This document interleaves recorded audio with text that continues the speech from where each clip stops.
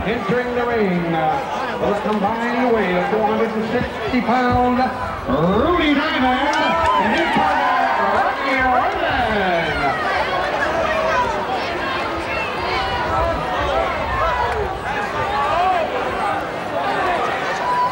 And up into the ring, with a combined weight of 613 pounds.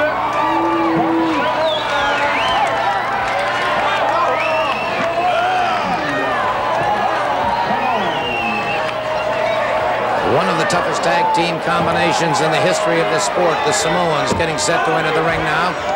Going up against Rudy Diamond and his partner. These Samoans are double devastating in the ring. Dangerous at all times. Big, powerful men. And they have a style that is theirs and theirs alone. Totally unique in wrestling, and it has proven to be absolutely devastating to any and all opponents that they've faced. All right, one fall, 10-minute time limit now. Let's watch the Samoans. And they are almost casual in their approach.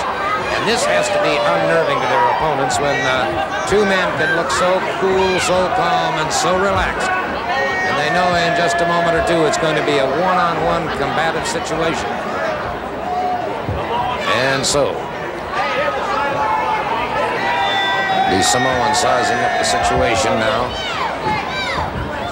Get set. Begin to circle. They're in the center of the ring. Once again, we lock up collar and elbow very quickly. The Samoan pulls him back into the ropes, catches him, and another chop into the throat that drops his man. And now the Samoan wasting no time, and not a choke. He's on either side of the throat. Another chop into the chest. And another chop that drops him, and he would be well to tag up with his partner, Rudy Diamond. Brings him up, a full body slam. Brother, that'll jar those 26 vertebrae. The Samoan going to a pressure point now on the side of the neck itself. And that can send a lot of pain coursing through the body. And that's one thing about the Samoans. They're well versed on the 26 pressure points. One caught him in the midsection, but had little or no effect. And that punch just didn't have authority, but the Samoans did. The Samoan catches him again. Tag is made.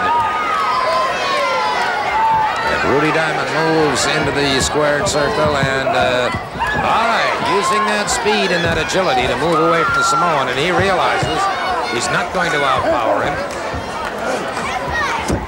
All right, taking him on a frontal attack now. Let's see exactly what happens here. All right, good clean break.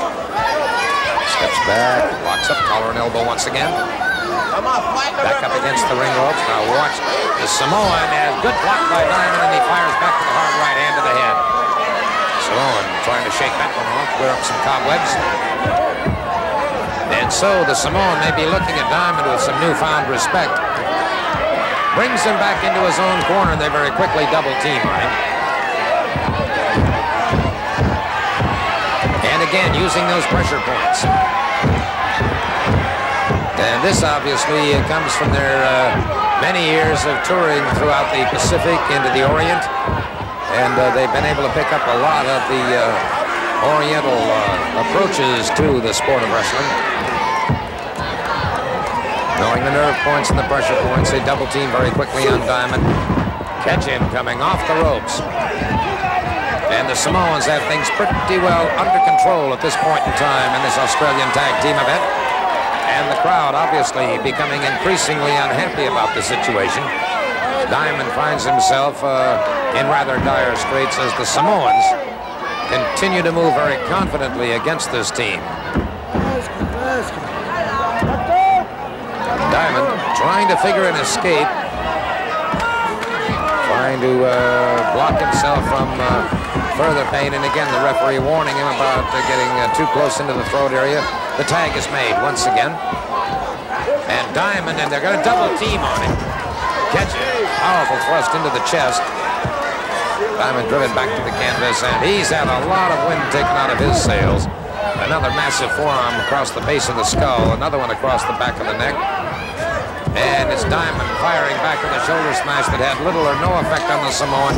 Samoan caught him with a hard, ripping right hand coming off the ropes, and a headbutt that has Diamond in a whole heap of trouble, if you will. A count of three, and the Samoans win with relative ease over this combination. And so the Samoans continue their unbeaten ways here on Championship Wrestling.